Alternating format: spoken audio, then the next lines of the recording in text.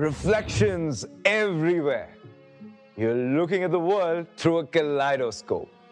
We learn how to make this fascinating tool, but first, let's start with something simpler. Do you notice anything interesting about the video today? It's mirrored. Whatever is on the left is reflected on the right side. If you mirror half of my face, the result is almost the same as my actual face. This is because human faces are mostly symmetrical. A line which divides an object into two equal parts is called a line of symmetry, and the object will be symmetrical about this axis of symmetry. There are a lot of objects in nature which follow the rules of symmetry. Can you think of a few? Wow! Look at that butterfly. Isn't it beautiful? Do you notice anything interesting about this butterfly?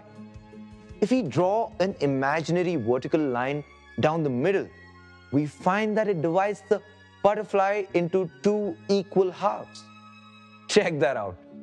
The butterfly is drinking nectar from a flower. Let's get a closer look. Is the flower it is sitting on also symmetrical? Can we draw an imaginary line which divides the flower into two equal parts? Yes, we can. So the flower is also symmetric. Look at the leaves of the plant on which the butterfly is sitting now. Are they also symmetric? Yes. We will again draw a line to see whether we get two equal halves or not. Yes, it is also symmetric. The beauty of nature inspires our architecture and design. Even the rangoli we find outside our houses is influenced by nature. These patterns are symmetrical, sometimes across multiple lines of symmetry. Do you want to know how to create a device that will let you see symmetry everywhere? This is a kaleidoscope.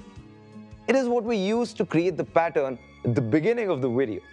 It has two or more rectangular shaped mirrors inside. The angle between the mirrors determines the number of lines of symmetry. You can also make a kaleidoscope at home and see these beautiful patterns for yourself. It's easy to create and use. We need 3 rectangular mirrors. We will join these 3 mirrors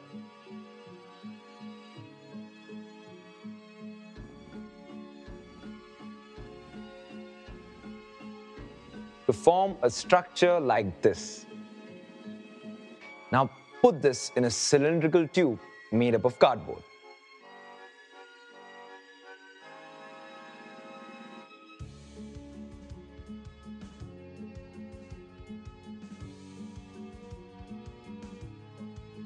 Close one end of the tube and make a hole in the center. This will help you see through it.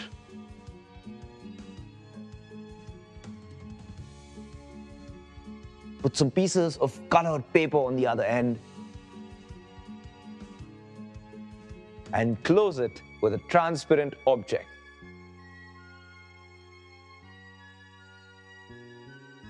Your kaleidoscope is ready. Now you can observe these beautiful symmetrical patterns for yourself. And remember, we stay curious.